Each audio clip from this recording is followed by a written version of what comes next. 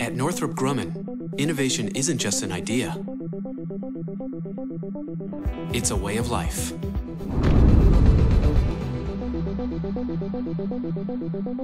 The value of performance.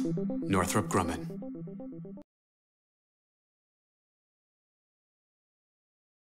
My name is Blake. I'm an astrophysicist, and it is my job to understand the future. And my name is Scott. I'm an engineer, and it's my job to bring that future to reality. So I'm going to hand over to Blake, let her talk about the science side of the Webb telescope, and I'm going to come back up here and show you how you build an instrument to get there. Thank you, Scott. Let's see here. What is this a picture of? Does anybody recognize this picture? A couple people's hands are going up. Go ahead and yell it out if you know what it is. He said the Milky Way. That's great. A lot of us live in cities and live in places where we don't have dark skies, and not everybody gets to see this picture. But as a matter of fact, if it was a really dark, clear night, and we went outside, this is basically what we would see from the northern hemisphere looking at the dark sky. And for hundreds of thousands of years, and I'm guessing probably since the time of early humans, when it was dark outside, which it was probably very dark back then, this is basically what people saw. And as a matter of fact, the sky that those early humans saw is probably not very different from the sky that we would see tonight if we look out into the dark. So, of course, it's only very recently that we could leave the Earth and take pictures and look back at ourselves and see what we look like.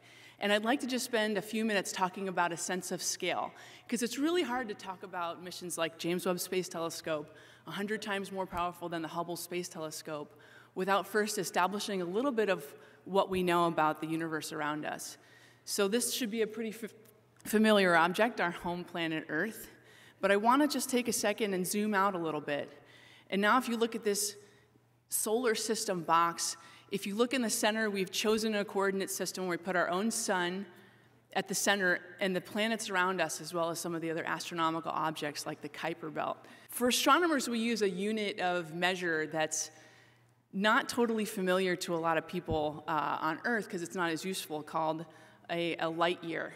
And a light year sounds like a measure of time. But as a matter of fact, what we mean by a light year is a distance that's traveled by light or a photon in the span of 1 year. And so how big is that? In astronomy, it's hard to use units because all the units that we use kind of ends up with lots and lots of zeros on the end. But if you can imagine light or a photon traveling 186,000 miles per second. So every second, a photon is traveling 186,000 miles.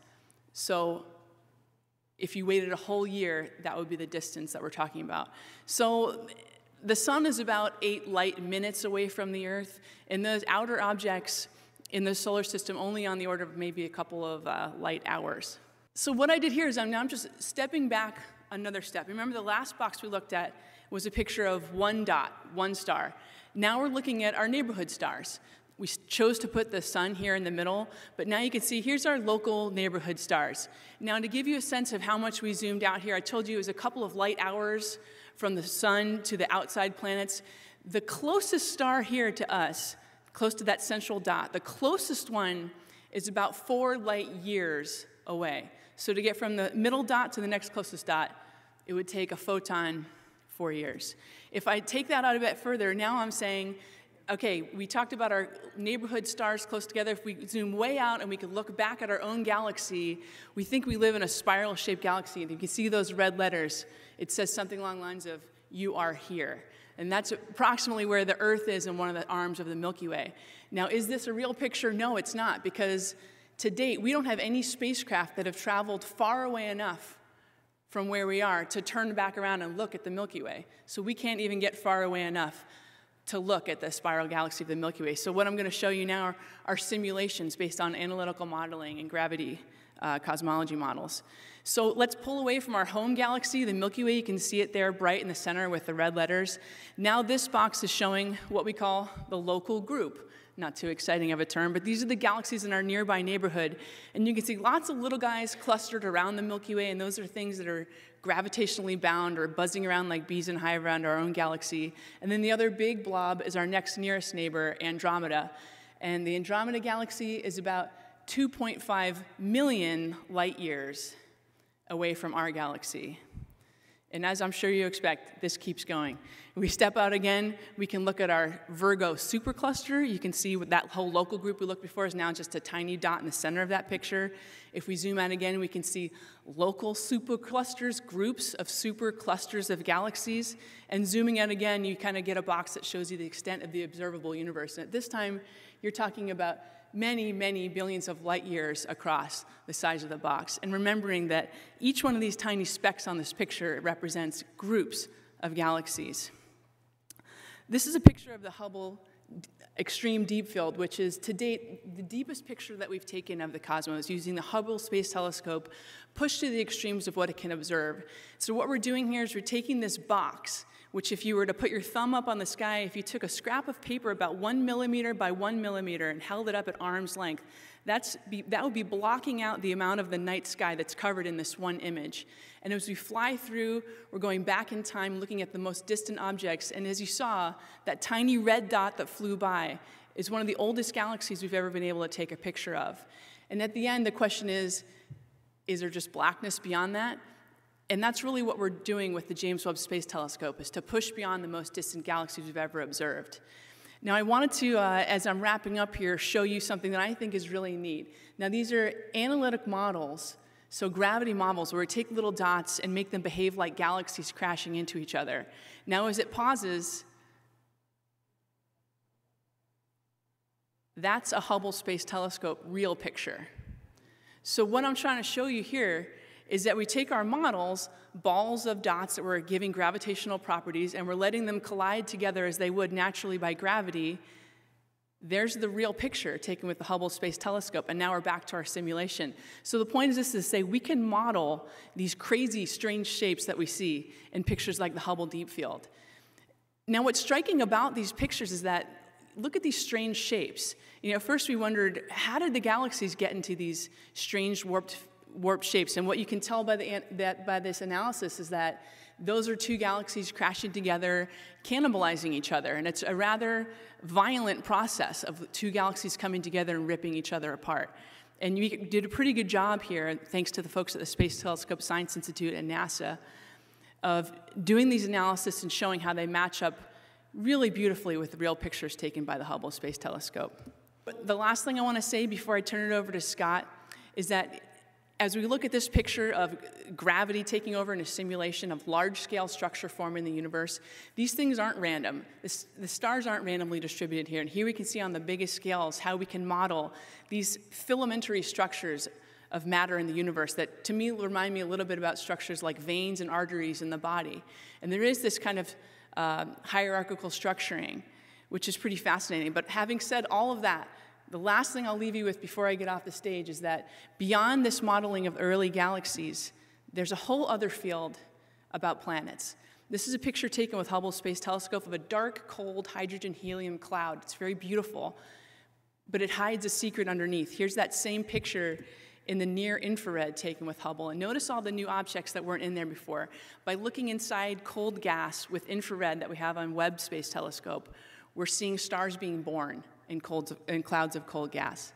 The scientist said is Hubble is awesome. She just showed you real pictures. We can't look at our own galaxy because we can't travel yet outside of it.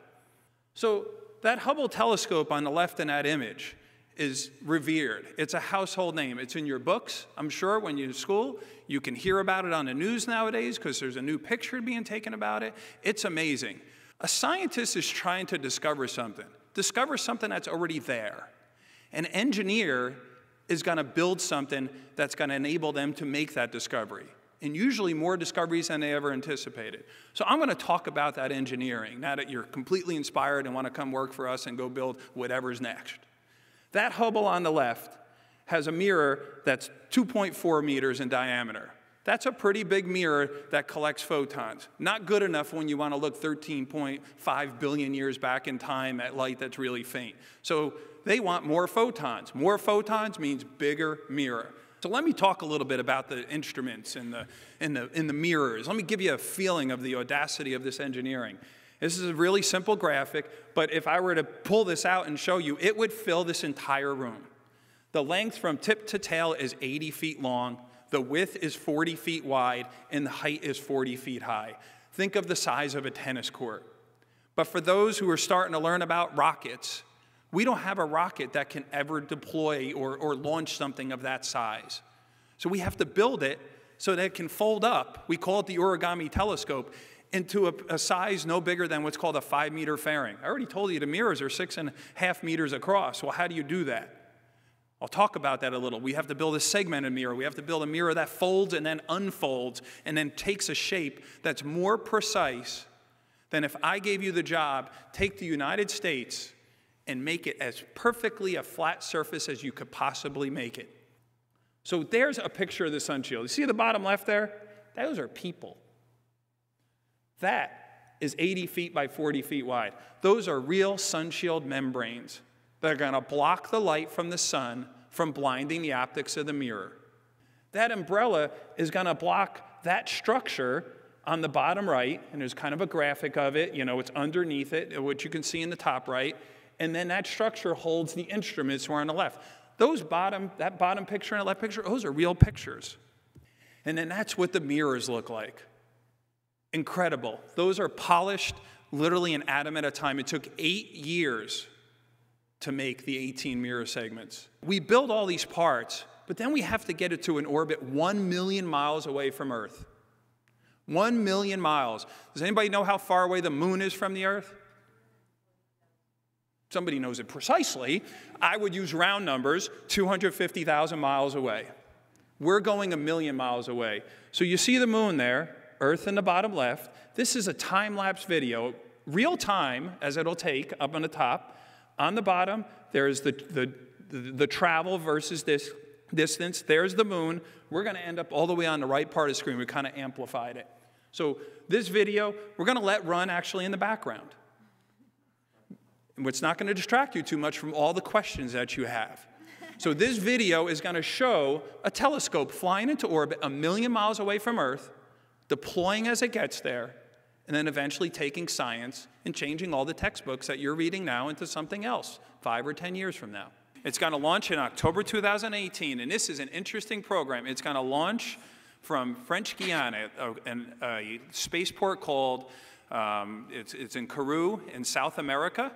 Because of most of the programs we do for America launch out of Cape Canaveral, you may have heard of that. Kennedy Space Center is where the shuttle launched out of. In this case, the European Space Agency donated a rocket called the Ariane 5 rocket.